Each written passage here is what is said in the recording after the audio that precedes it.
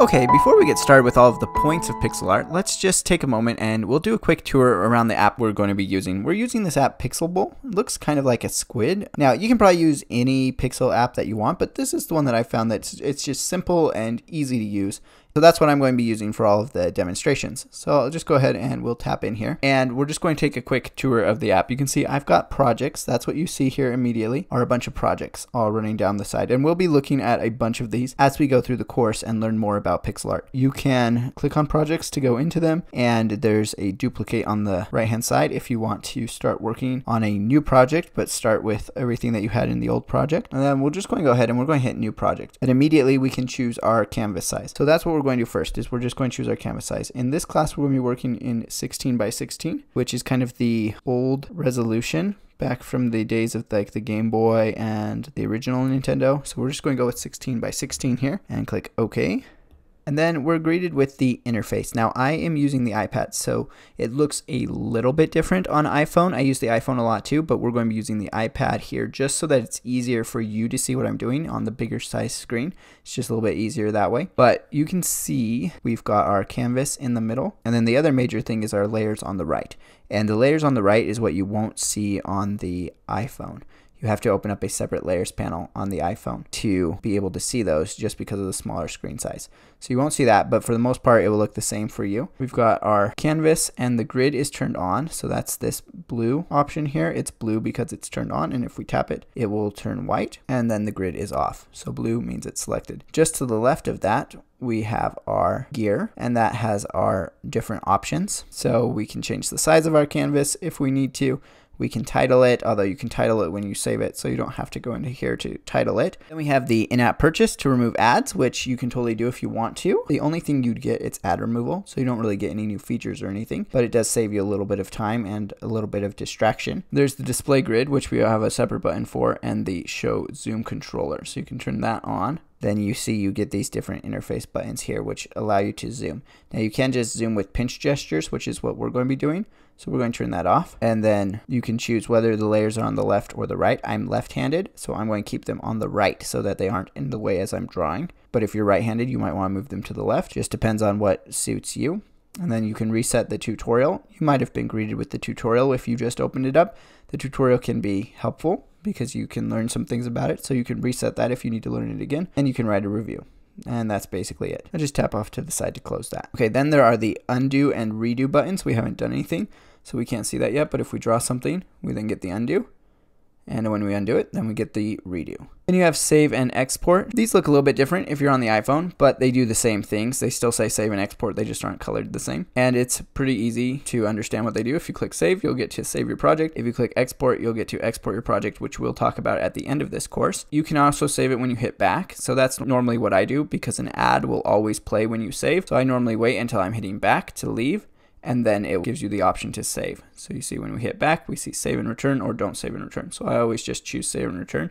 Then I watch the ad, and then I get back to the home screen. Because if you save here and then hit back, you've just watched an extra ad. Then of course, like we talked about, we have the layers on the right. There is the pencil, which shows you which one you're currently selected on and editing. And then there's the eyeball, which will turn it on and off. So let's say we redo that so we have a red line. If we hit the eyeball, we can't see it anymore. You always start with this bottom layer, which is a white background. You can turn that off though and see your transparency. And then you have the three dots, which will open up the layer options menu. There you also have visibility, but you can also merge down, duplicate, change the opacity, control your color tone, or make an edge. The edge just lets you automatically like add an edge to your thing if that's what you like. And then you can also delete it. So let's delete that. For some reason, this is in Chinese still. It didn't get translated, but that's fine. We know what it says. Just click OK, and it's deleted. We can click Add at the bottom to add a new one back. And there's also this Edit button at the bottom, which lets you delete, or you can move. It's hard to see the Move button, but it's on the very right. It's three little lines. You just tap on that, and you can move up and down. And you just click Done to close out of there. Then we go to the bottom of the screen. First, we have our color palette, and we can select different color palettes by tapping on the three dots. And we have a bunch of different color palettes that are pre-made. We can also make our own colors by tapping on the colored square on the far left of the toolbar. And there we have our picker, or we can use RGB, or we can use HSB. I mostly use HSB, so say we wanted a darker red. We'll just drag to the left, Click OK. Now we have a darker red. So whichever color you're selected on will be replaced when you do that. Let's briefly go over these tools. The pen is your basic tool. If you tap on it and then tap on it again, you can select how big it's going to be, how many pixels it will take up. I almost always work in 1 pixel when I'm working in 16 by 16. If you were working something bigger, you might want a larger brush for your pen. The cursor, I never use the cursor. It allows you to move things as though you were on the computer. I don't use that. I don't find it helpful. The eyedropper tool is for selecting color. This is great if you want to pick up a color off of your canvas. Just be aware it will replace whatever color you're currently selected on. But there's an easier way to get the eyedropper tool. Let me just show you. If I draw something here, then I can actually just get the eyedropper tool by holding on the screen and dragging to select whichever color I want. So that works super well. And then there's the eraser tool. This will just erase whatever you tap on, and it has the same brush options as the pen. And then there's the fill tool. So let's select green, fill. We can just tap and it will fill all of the contiguous squares. So it filled everything that was there up until the red edges. So that works pretty much how you'd expect. If you tap on the move tool, you can move everything that's on your layer. Just move it around, and you have these arrows that appear so that you can do small 1 pixel movements. The select tool will let you select just part of your layer, and then you can take different actions on it. I'll generally select something and then go to the move tool, and then I can move just that part of it. The hand tool is for panning around on large documents. Zoom in here. If we do that, we can pan. But you can also pan with 2 fingers at any time, so you don't really need the hand tool. The image tool will let you bring in an image if you're using something for reference. The line tool will just draw in a line. The rectangle tool will obviously draw in a rectangle. And then the rectangle tool too will draw a filled in rectangle. Then you have the ellipse tools. The ellipse tools are a little funky in how they react, so I don't generally use them because they don't make great ellipses. The reflect tool will let you take a selection and flip it, or flip your entire canvas. So say I flip this, flips everything. Now the mirror tool is super useful when you are drawing something like a person, because it will reflect across the axis. So you choose mirror, and you can choose to do a top bottom, a left right, or a 4 quadrant, and it will mirror whatever you're drawing. So say you're drawing something like a person that's symmetrical, you can just draw it on one side and it will automatically draw it on the other. So that's quite useful, and we will probably use that in our project. Rotate will allow you to rotate what's on your canvas, and scale will allow you to make things larger or smaller.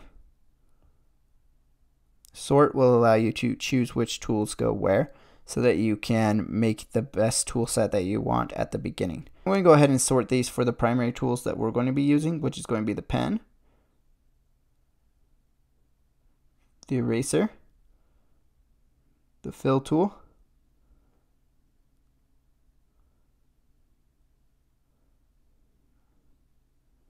rectangle 2,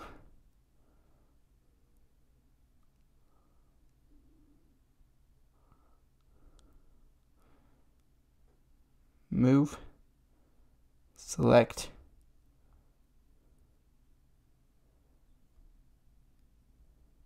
and mirror. Those are the ones that I find we need to use the most. Of course, we'll use the eyedropper tool as well, but we don't need it to be up at the top because we can just access it by holding down. So I'll click OK, and now I have my most important tools right here, so I can access them all at once. In the next video, we'll take a look at some classic pixel art so that we have some examples to understand the principles we'll be learning.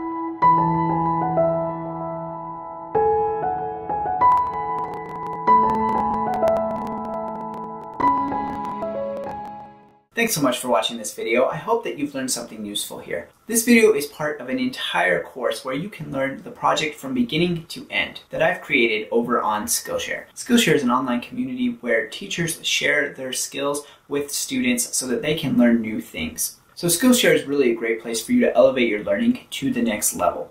You can always click the links and get 2 months for free of Skillshare. That's plenty of time to watch my classes, and then you don't have to subscribe if you don't want to after that. But they can help you take it to the next level. So go ahead and check out the link in the description for the full course that this video comes from. Thanks for watching. We'll talk in the comments, and I'll see you in the next video.